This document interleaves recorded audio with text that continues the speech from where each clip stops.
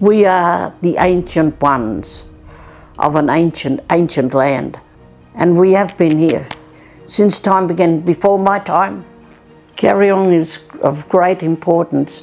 That's where the old people had died, right there. Their stories and their songs, everything, their journeys started there. So you cannot get up there and talk about culture if you destroy these things. Where is the culture? Where is the dream and where is the songline? You destroy everything in sight just for this. I'm sorry, I have to bring it up. Today we have corrupted mob that want to come in and destroy our sacred sites so that they can get money in their back pockets. Very, very soon it's going to be coming up for public submissions, and what that'll mean is Darkinjung Land Council are trying to change the rezoning from C2, the highest environmental protection that private land can receive, to open it up to the bulldozers.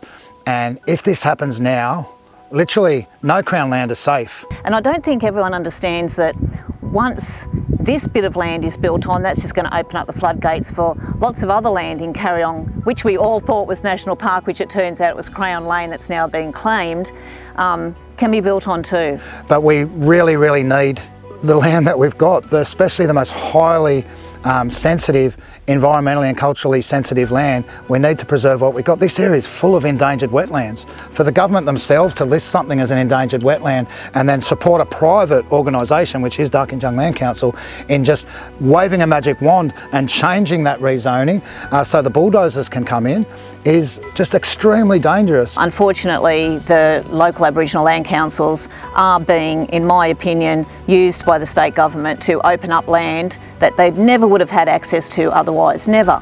My family helped create the Darkinjung Land Council to help create land rights for the Traditional Custodians, which has not worked out at all.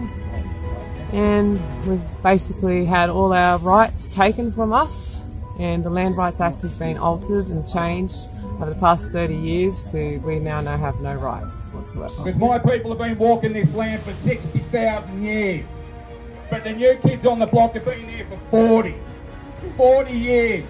Darkinjung Proprietary Limited, 40 years they've been here. They're a land council. They're a land developer, pushed by the government. Darkinjung are already the largest private landowner on the Central Coast, with over 1,000 more land claims currently being assessed by the government. They don't need this development. They've got other huge developments in the pipeline right now. We really need to lobby our state member, Liesl Tesch, in particular, state member for Gosford, Liesl Tesch. Respect to the cultural land around here. Tell your local members they've got to stop this. I'm not a land council, but listen to me, I'm a local elder. Please stop this from being destroyed, I beg you. But why develop over protected land, over an Aboriginal area? Cultural heritage, that land, that footprint of development is riddled with cultural heritage, and all around it is cultural heritage, all AHIMS registered. Your culture, your storyline, your songline, your dreaming line, all gone. Your birthing place, all gone. The mittens, all gone.